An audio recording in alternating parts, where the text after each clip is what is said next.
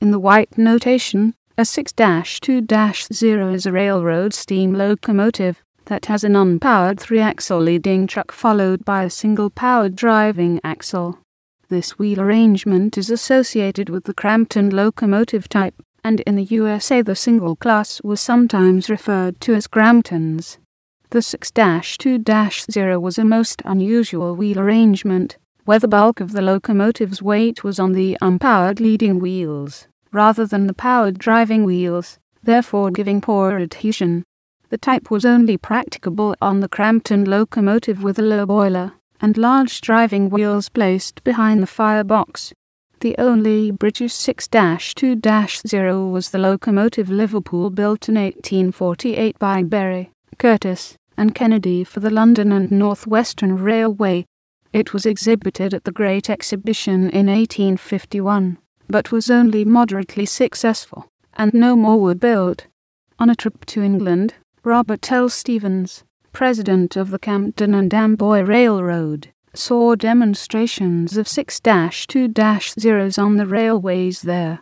When he returned in 1848, Stevens asked his master mechanic Isaac Drips to build him a 6-2-0 for use on the C&A.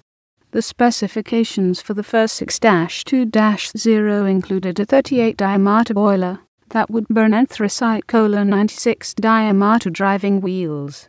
Designing the locomotive type to burn coal, which was still fairly expensive and difficult to come by, was unusual for the time.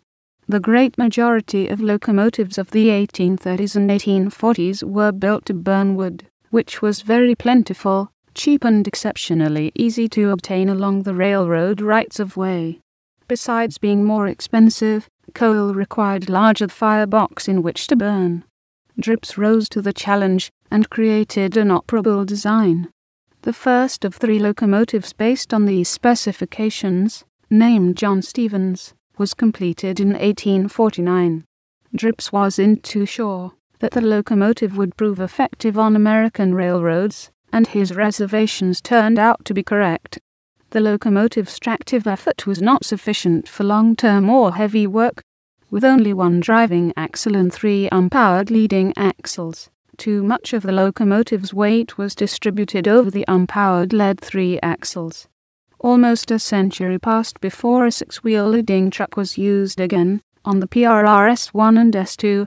The C&A's management, on the other hand, thought it performed admirably enough to order 2 more of them and place them in passenger service. It was claimed that they could reach 60 mph at a time, when fast trains reached only 40 mph.